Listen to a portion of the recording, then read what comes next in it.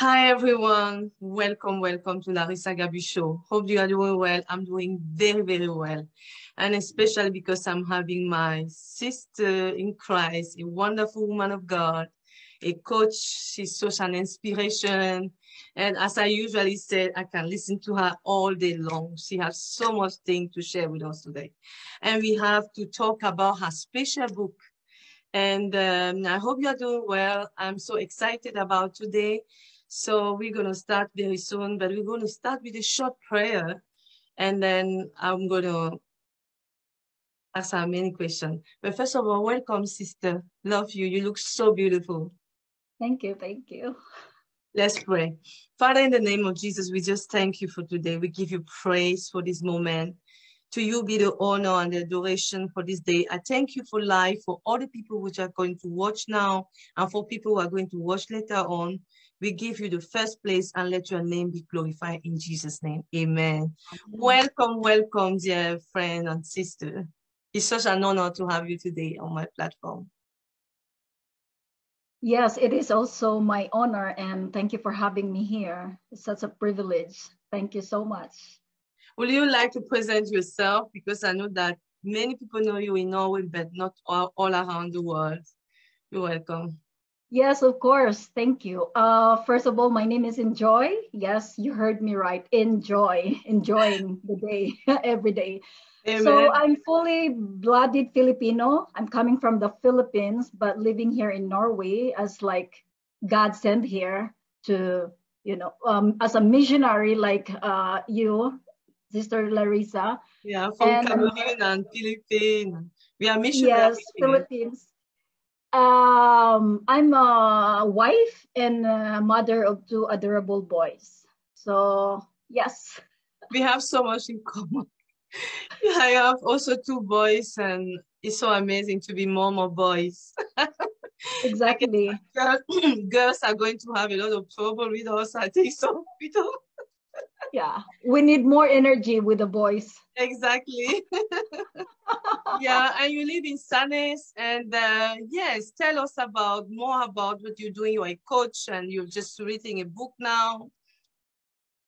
Yes, this is newly released book, but I will tell you more about it. But before, I would start to say that back in the Philippines, I was so blessed and opportunate and privileged for leading the youth and helping them to grow in the Lord, not just making giving more tasks to do, but basically I taught them how to have a personal encounter intimacy with the Lord, because I believe, based on my experience, that life will sometimes bring hard things.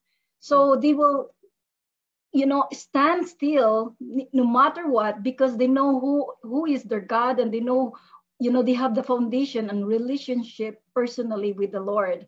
And was also a part of a mobilizer in a Jesus Revolution Now. That is a movement in the Philippines that originated from what Washington DC by Pastor Lou Engel.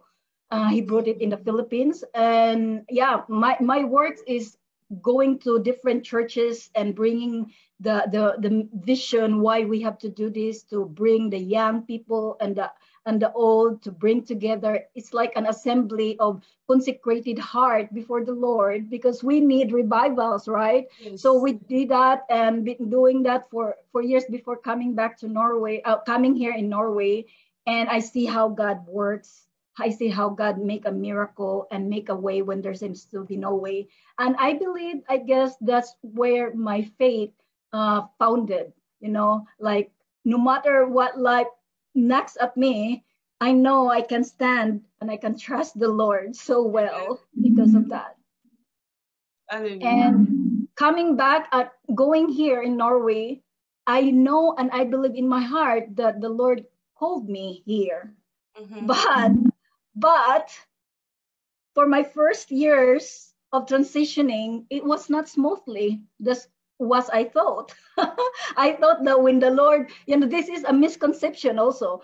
When you know that this is the will of God, you may be think that it's just a smooth going and there's no hassle, hurdle things. But Exactly. exactly what I did is I asked God, Lord, I thought you have called me here, but I can't see myself here. It's so lonely place. It's so cold. I have no friends here and everything, you know.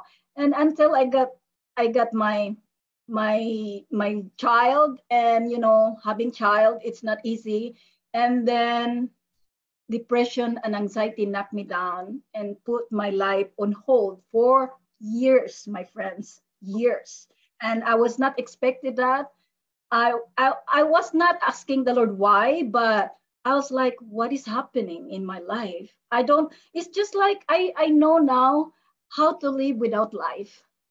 And Mm. it was so painful. No matter how you have gift, you know, gifted inside of you, but when this sickness, that's why this is a sickness in mental that needs to be also addressed and needs to be talked about. But most of the time, we this is a taboo topic. We are hardly talking about this because we're ashamed. Very true. Very true. Yeah.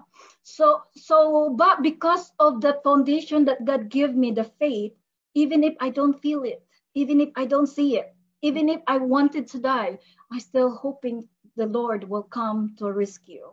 Amen. And so I came to a risk for 2 years now. My therapist told me, you are ready to face the world again. I was like, okay, I'm ready. And that came to realize that I know I've been in different ministries in the Philippines doing this and that and this because I want to impress God. I want Mhm. to, I want that God will love me more because I did this and that. But when I come to a point in life in Norway that I cannot do anything because I'm sick, and then I still continue see the goodness of the Lord in me. So I'm so irritated, when you are doing not good thing and then there's someone is showing goodness to you, you feel like irritated. So I ask God, Lord God, why are you so good to me? Why? Mm. And then I'm not doing anything. And then he told me, because I love you. And then I asked him, and Okay. what? Because I'm expecting that he would say, I love you and you have to do this and that and this. And then he asked me, and he told me for second time, I love you, period, enjoy. I was like, wow, it's blown away. I think that was the breakthrough. That was the Amen. breakthrough that changed my life.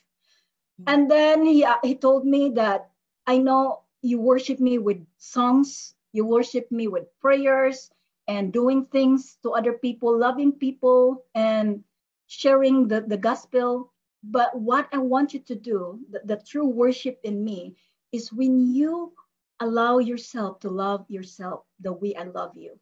When you Amen. accept When yourself. when you are saying this, that remind me of the Bible verse in the first book of First John, I think so, where it is written, God is love. He is Exactly. love. He's not half love, 50%. He is love. It's like it's his nature. And what can we add on love? He doesn't really need that. So what the Bible says in the book of John 4 again is he's looking for worshippers who shall going to worship him in spirit and in truth. That is Exactly. the thirst of God. That is what he's longing to. We can't buy God. We can't give him money. What can we give him that he doesn't have? He is love. And when we cannot even love him more than he can love us or anything, we cannot do anything that will show him more love. But one thing that he's looking and searching every day is people who will give their heart, true worshippers that are going to worship him in spirit and in truth. Truth, Exactly. according to his word, we say that love yourself because his word say love yourself and love others. So when we love ourselves, then Exactly. we are worshippers who are worshiping God in spirit and in truth. And but this revelation has been healing so many people. And when you just said, I was like, wow, that's really true. Just simply a question to understand really what it's That is about true. loving That God. is true. Amen. I learned exactly. because I was giving and giving and giving before in the ministry, but I get burned out many times. Then I got the answer is because my tank is empty. Yeah. I love God. I love people, but I don't love myself. But today, I love myself like never before. Amen. I receive and accept my failures and mistakes and allow myself, especially allowing yourself to feel even the negative things because we are humans, right? Exactly. Like we are not robots. Before, I'm afraid to show my weaknesses to sisters Mm. and brothers because I'm afraid that they would might judge me. Where's your faith in the Lord? Why you are crying? Why you Wow. feel like that? Right? So now I allow it because God told me that's part of how I created you. So you can feel the pain and then you will appreciate the goodness of me, The Amen. so you cannot appreciate the goodness, the love of God when you are not allowing yourself to go through with the hard things, the Mm. difficulties. And so also Exactly. this book comes because when I was 19, 20 years old, I wrote my journal, and Mm-hmm. I make a statement that one day I'm going to share my story to the world. That was my statement. And I didn't know that God sealed it Yeah. until Nicole Bittman. Nicole Bittman is the organizer of this because this is a collaboration book Mm-hmm. where we are 13 authors in this. Mm-hmm. And I met her first 2 years ago during our leadership conference. It's through network business, Mm-hmm. and then we become friends. And she's also a believer in Christ, Yeah. and she's a teacher.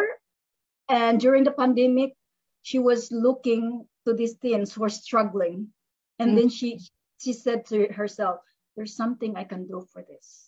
Mm-hmm. There's something I can help them to let them out, to let them sin." So on January this year, she called up the authors who would like to co-authors with her. Mm-hmm. And then here comes the title Letters to My Teenage Self. So while I was hearing here that about this, I feel goosebumps in my body. And then it literally it brings me to that statement. I'm going to share my story again in the world. And that's how it created. And this book, it's full pack with intimate personal stories of 13, including me, amazing woman, who our goal and aim here, why we share this is really intimate stories, is Wow. to bring the hope to the teenagers of today, who's I know that this book is an on time because there's a lot of young people, teenagers, young adults, even parents struggling, and they might feel all alone with their struggles Mm-hmm. and the pain, like hopelessness, loneliness, anxious, depression, in mental things. And there's a lot you heard, maybe knew some teenagers committed. And the story is not all the same because it's a struggles of a teenager being bullied because they are big. A Mm. teenager who's struggling because their parents got divorced. Teenagers struggling of their self-worth and worth and self-esteem. Mm. And poster teenagers, instead of the poster parents protecting them, but they abuse them. So this is as a story and relationship and everything, like struggles of a teenagers coping up after their best friend committed suicide. So here in these stories, and these stories also packed with advices and bringing the words of hope that they are not alone. They are Amen. seen, they are heard, and there is hope. So this is such a wonderful book that I would say I was so proud, and I'm so privileged to be part of, as a life changer. Yes. Congratulations. Awesome. I just want to read it now. And yes, where can someone get the book? Is it on Amazon or? Yes, the book is on Amazon right now. You can I've given a link to where to buy it. Um, and you can also contact with me personally, or you can also go to my website. That is already provided in my bio. And yes, and this is like, you can, if you are in US or South Africa or in the Philippines or in different kinds of part in Europe, you can avail this book. And this is like a good investment for if you are a mother who are teenagers who are suffering. This is a good tool, and this is like a light from the tunnel. Amen. Awesome. Yeah, I know that you really helping women also, and you've just started with a group of women group, and yeah, and you are in my group also of women of prayer in Norway. Yes, tell us about that group, because Yes. we are really involved in ministry, and we really want to impact women in Yes. Norway, and yeah, tell us about it. Oh, sure. I would love to tell. The group was actually created when I am restoring my life, and until now I'm in the journey of restoration and recovery. I decided, because before, when the doctor told me, enjoy, you are in the state of depression. And for me to hear that, no, no way, I have God, I have Jesus, I am a woman of God. No way I will have this. So Exactly. in short, I like wearing facial, like not accepting it. So in short, I am just denying it Mhm. that I have. So because of that, it becomes worse, and this goes many years. And when I got out from that, I said to myself, this story will not be story that nothing to be touched of. So I decided to create a group Mhm. that's called Life After Depression, because most people getting out from depression, they don't, it's like about you are having a new life again. Like, what I'm going to do now that I am out from this, now that I am in a recovery, is there still hope for me? Is there, I can continue to dream again and to rebuild my life again? And yes, I would say yes. Yes and yes. Of There is. course. Oh, you can dream again. You can create your life again. You can rewrite your story again. And that's where that group is like a community support, where I created small courses to help you if you are going through right now, that will help you, or if you have had already and you want to find your calling in God. Because I believe in every woman, no matter where you are, what is happening to you right now, you have a calling, you have a gift, you have a potential that God is putting you before the world, the foundation began. And it is your job to find it. It is your job, because God is already given it. For you to find it is you have to do something. You have to do Exactly. something in your life. Because there is two things. There, you have more information on how to do it, and you're getting it, but if you are not implementing it, it's just nothing. Exactly. The Bible So says in yes. the book of James, faith without action is death. That I know people that have been spending years just going to conferences after conferences, program after program, meeting after meetings. And for me, I feel like if you get receive so much, you need to give. Because even if you eat too much, you get constipation. And also we can get constipation in the spirit if we just legacy and sitting down, not using what God has given us. It's one thing to accept that we are be called, and it's another thing to do something with the knowledge that we receive. That is where I feel many women, they don't want to come out of their comfort zone. They want to just do religion, like, okay, this is what have been done. Women just sit in the church, women go work in the Sunday school. This is religion. And our God is a God of diversity. He's a God who have given us different gifts. He's a various God. When we see how he created flowers, he's created this, he's created many color of skin. He's not a God of religion. That is like Exactly. you put in a box and you say, this is where he started, this is where he finished.